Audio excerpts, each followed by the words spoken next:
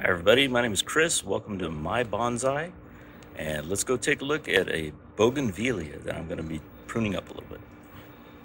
Let's get to it. Well guys, this is my bougainvillea. If anybody can pronounce that thing properly, good luck. I bought this a few days ago. Oh, losing some petals.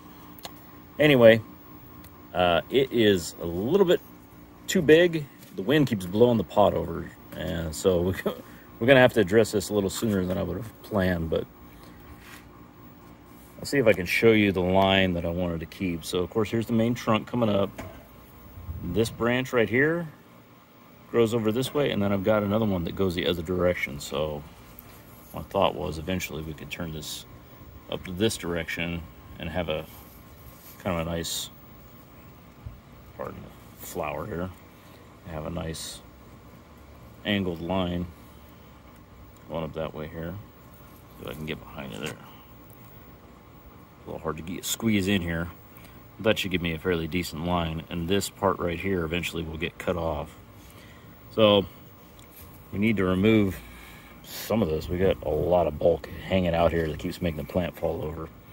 And if we come in close, it actually comes right off where I want that to eventually be the leader. So we're gonna have a problem with inverse taper. So I'm gonna have to do this one-handed here. So I can come in here. I'm just gonna take that guy right out of there. So that should help that problem. Let's see if we can isolate the line a little better. So there we go. So eventually we'll have that. But I think I'm going to tilt this whole thing more like this. What else do we need to do here? I think for now, this branch down here, I can probably leave this. This will help thicken that up, heal this. I'll probably get in here off camera and clean that up a little bit more. I don't want to take too much off is the thing, right?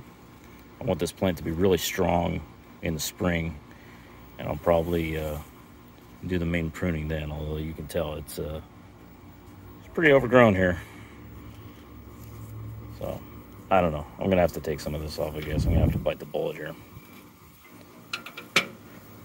Let's see what the most offensive things are.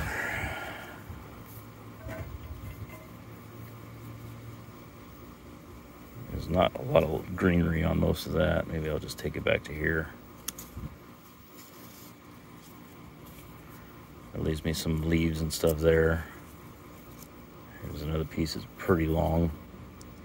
Again, I don't want to take all the leaves off of this. I do want to have some growth coming. But this thing just keeps falling over because it's not very heavy.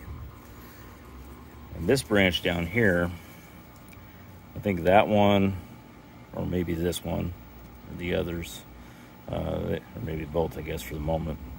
But they can be left as sacrificial branches. But if I start seeing any inverse taper here, one of them's going to have to go, pretty sure.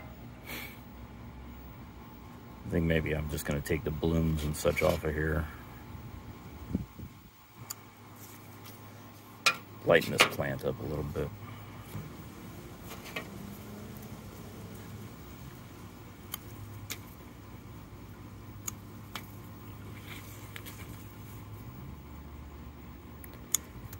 It's a shame to cut off all the flowers, but you know, what are you going to do? All right, so that is it for now. We will probably revisit this guy in the spring.